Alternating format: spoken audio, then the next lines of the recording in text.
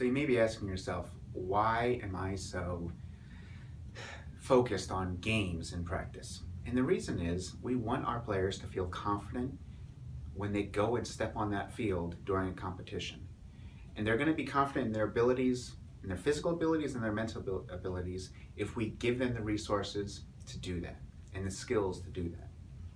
And the best way to get a player ready for a game is to be practicing game situations.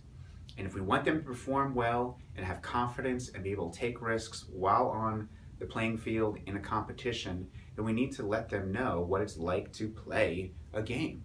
And we do that by playing games in practice. There are going to be three types of games that we play: full games, modified games, and fun games. A full game is just like it sounds. It's an actual game of football, an actual game of hurling, actual game of camogie. It has all the same rules, all the same equipment, all the same players, and takes the same amount of time.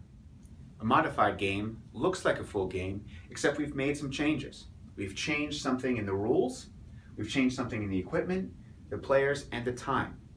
So an example of this would be maybe a game that can only use ground hurling. We've changed the rules. Example may also be backs and forwards. We've changed the players. We're always usually changing the time as well. Modified games. We modify something about a full game to create a new game. Fun games. Don't let the name fool you. You can create a fun game that is very taxing for players physically and mentally. But a fun game is going to look different than a full game or a modified game. It's not going to look very much like a game of hurling, football, or camogie. It's going to use rules, it's going to have equipment, there's going to be players and time, but it's going to be more specific in nature and may focus on one or two aspects of a skill or of a game than a full or modified game. The 3 T's and the 3 P's. It's how we make our players better. These are the things that we're looking for in our players so that we can determine how much they need, how much they have, and what we can do to bring both of those two things together. So, just a quick review. The 3 P's: playing facts, that's basically the knowledge of the rules. Physical fitness, it's pretty obvious. And then psychological focus, it's kind of the mental game that we talk about.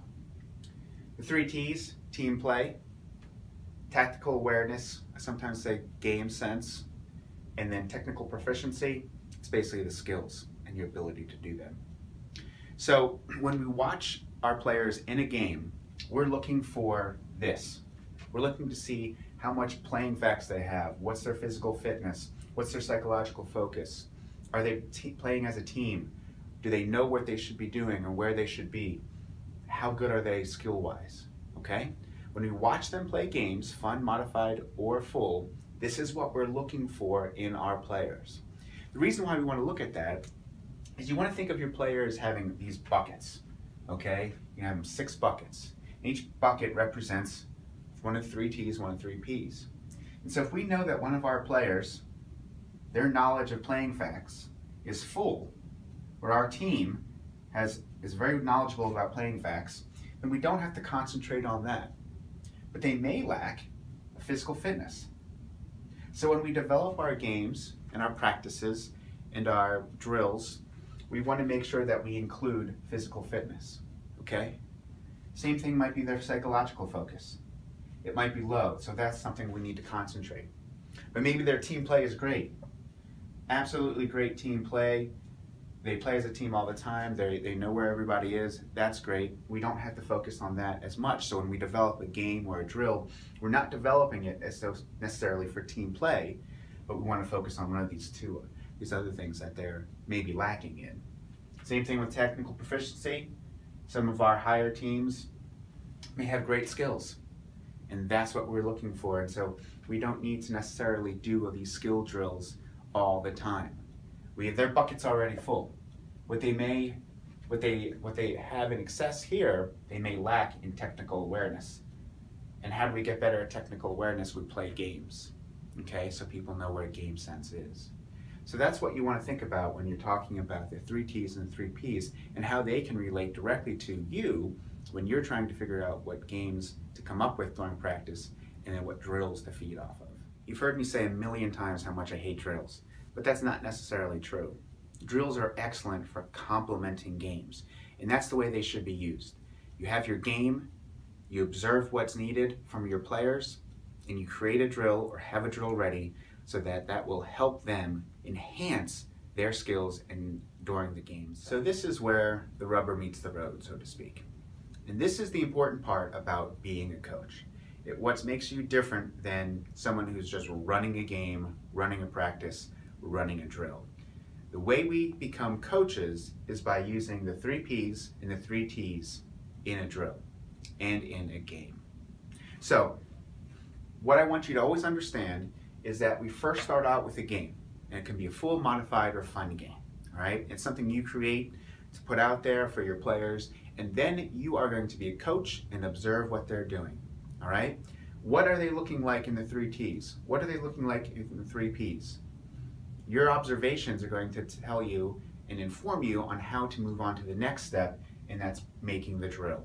All right, so an example, if you have a possession game, that's a fun game, a possession game, and the players are not striking the ball well. The hand passes are really off, okay?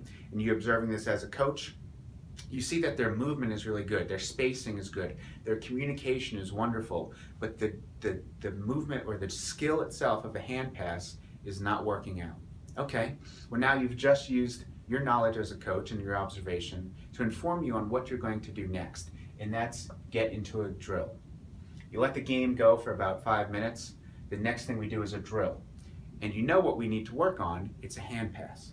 So you can create a hand pass drill, or you may have a hand pass drill in mind already, to get the skill. We're going to work on the skill itself, okay? That's the technical proficiency. We're working on the skill of the hand pass, all right? Get the players used to the skill. You're going to do that just for a short period of time, maybe a minute, maybe 2 minutes into a drill, and then we go back into the game, the same game that you were playing, okay? And you're going to observe then, did the hand passes get better? They should have, okay? Did they get better? How did they get better? What else does the team need? And that is coaching. So here's what I want you to prepare for the 26th of March. I want you to prepare one game, hurling game, football game, doesn't matter to me. Prepare one game. We'll be doing it for about 5 minutes. And then I want you to prepare one drill. And the drill can be anything. You may want to have a couple drills in your back pocket just in case, but at least have one drill that we're going to then use to complement the game that we had played. Okay? That's it. I'm looking forward to it. It should be really fun. We've had some really great reviews about our last practical session, and so I think this one will be just as good. So I'll see you March 26th.